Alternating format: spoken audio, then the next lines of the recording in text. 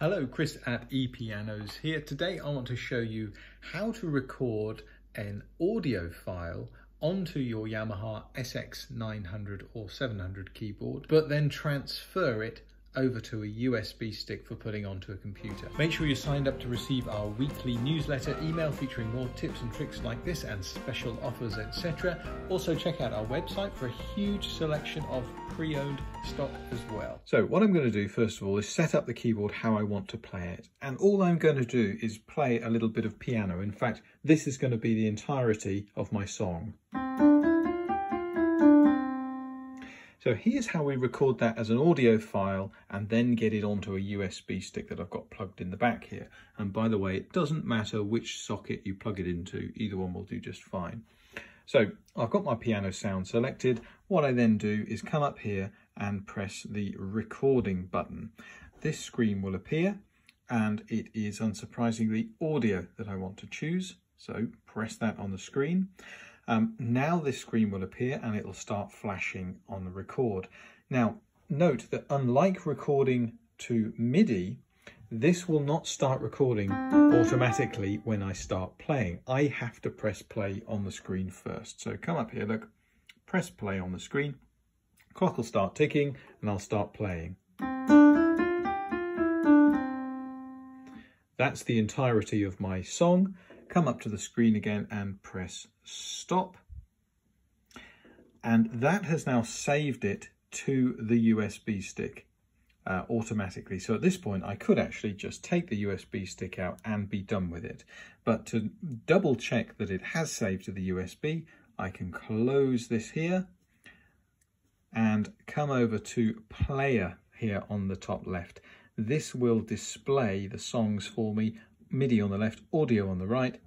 Press the song there, and here it's taken me automatically to the USB section, and it says here I saved it as audio treble 3 1, and I should be able to at this point rename it if I want to, give it a different name and save it, just so I can recognize it, because every time that you finish recording an audio song on here, the keyboard will automatically assign a name to it, which will be audio underscore and then whatever number in sequence is coming.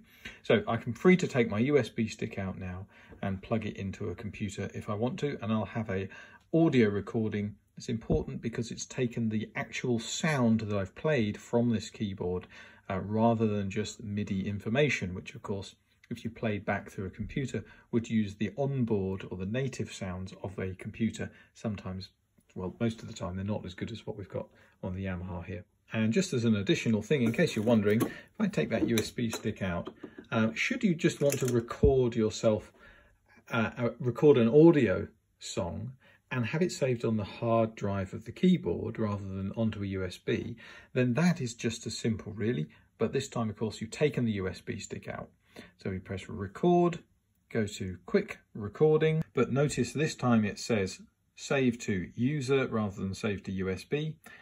And again, what we do is if you start playing, it's not going to start recording you. You have to press play first, then record. Another masterpiece from me. And when you're finished, push stop. That is it. That song I've just played, audio treble 02, is now saved onto the hard drive. Press play and it'll play it back.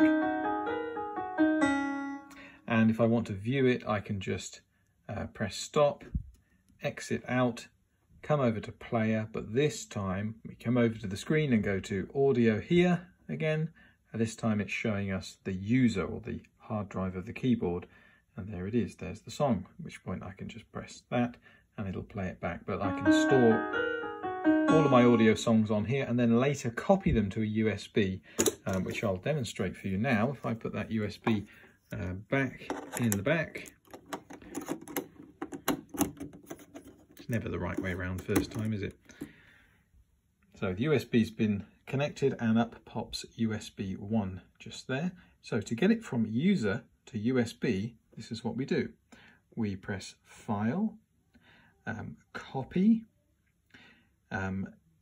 If it's not already highlighted white, then you just need to press it and it will highlight white.